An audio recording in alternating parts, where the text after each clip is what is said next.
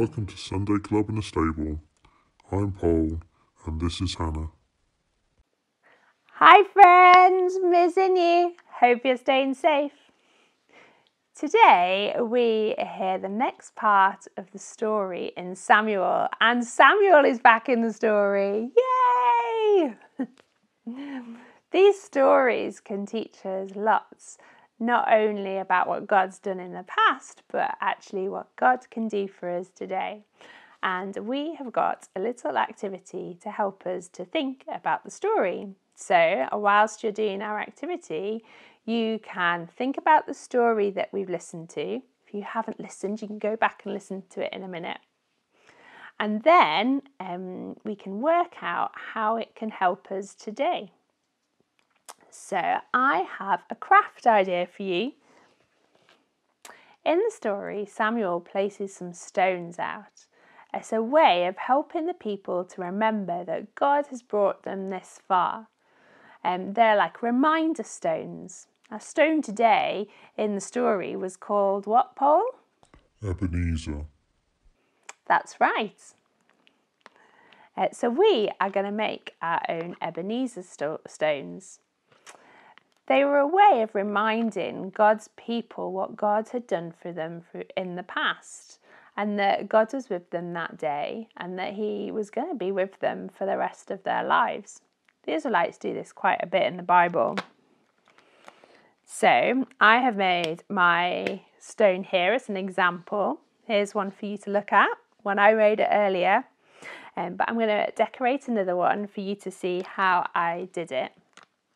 And then we are going to lay them out outside of the house, and each stone will be like a marker of what we have seen God do.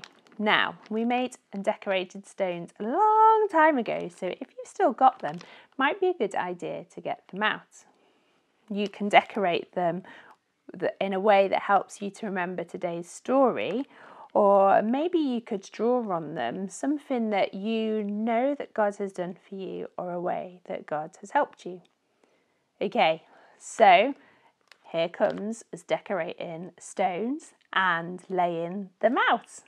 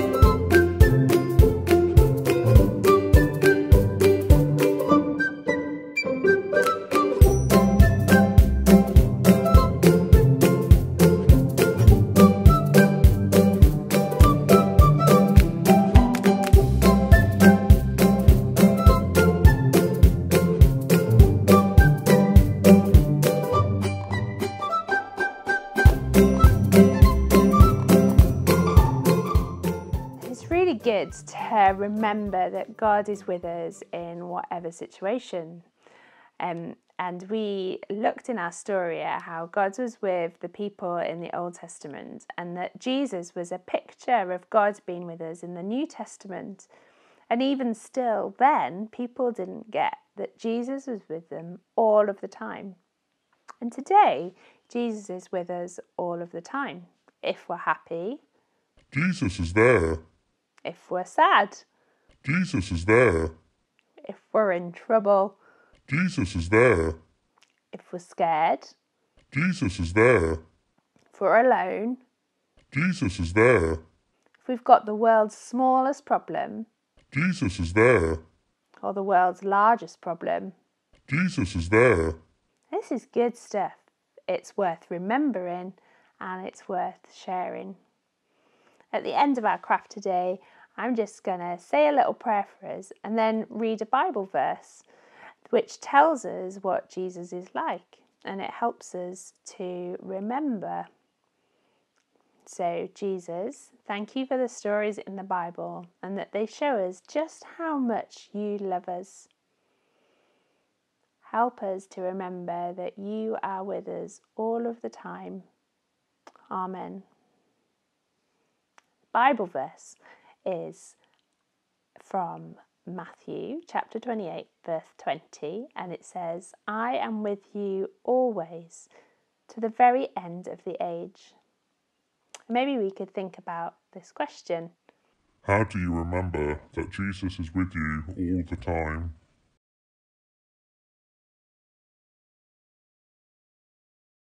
Thank you for joining Paul and I today for Sunday Club in a Stable.